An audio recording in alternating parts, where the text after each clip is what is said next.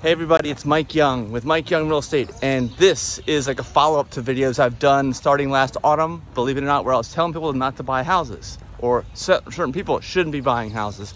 And I'm going to make a follow-up with that right now. I want to get straight to the point, and I want to tell you straight up front right now that if you are thinking of buying a house and you don't need to buy one right now, of course don't, because we're still at the peak of the frothiness of this crazy seller's market.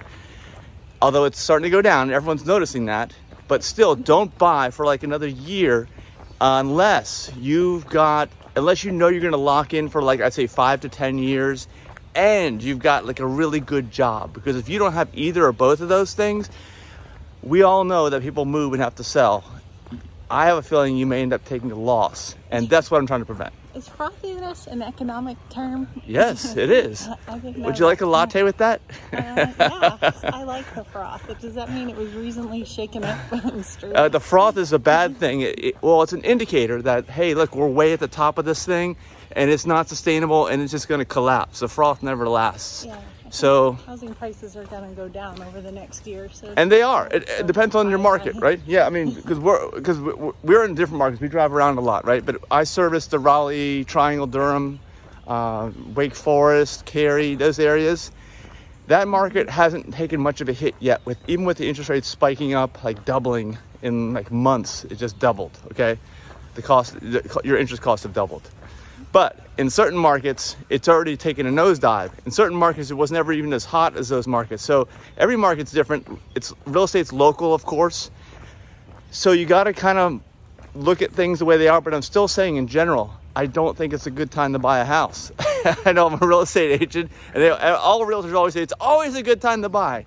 No, the only people that have bought houses in the last year, I'd say about a year time frame, have been the auction winners, which means they paid more than anybody else. Yeah, that's and probably what started that whole thing with Wells Fargo firing loan officers because they didn't do an appraisal. That's right, they were getting exceptions, yeah. Because that was a part of the problem, is that nobody could, at some point here in this ridiculous seller's market, you couldn't even buy a house unless it was full cash and or you waived appraisal, which means you couldn't get a mortgage unless there was an appraisal waiver like you're talking about. Yeah, a waiver. So it's been bad. We saw a map recently, and it showed all of the states and their counties that still have prices that are, above 20%. Yeah. Overinflated, marked up. Based on income. Florida, Texas, but it didn't happen as much in the north. Yeah, people are still moving from the Rust Belt to the Sun Belt. So again, this is local. You'll still be okay up north.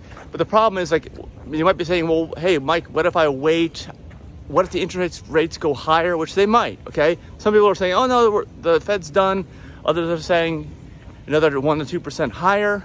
But the price is what's going to come down. And the prices have already come down. The terms are going to be better for the buyers. You're going to be able to get inspections. You're going to be able to get repairs done. Things like this that have not ever happened in the last few years. They weren't negotiable over the past 2 years. Yeah, so things are going to be swinging in the buyer direction. Just be patient. Like I said, if you got a long time horizon and you're certain of it, then who cares? Just go ahead and go in, okay? No problem. But I want to make sure that I'm giving the correct advice and realistic advice, because a lot of realtors, if not most, realtors, always say it's a great time to buy a house, which is not true. Always and never, right? You're not supposed to use those words. Denise and I were talking about that recently. Yeah. It's not always a great time to buy a house. So now is not a great time to buy a house. It hasn't been since the autumn of 2021. This has been like the absolute peak of the market. So just let it cool down. And I think you'll be happy if you do that, if you don't have to buy a house. That's it. Good advice. All right. Adios.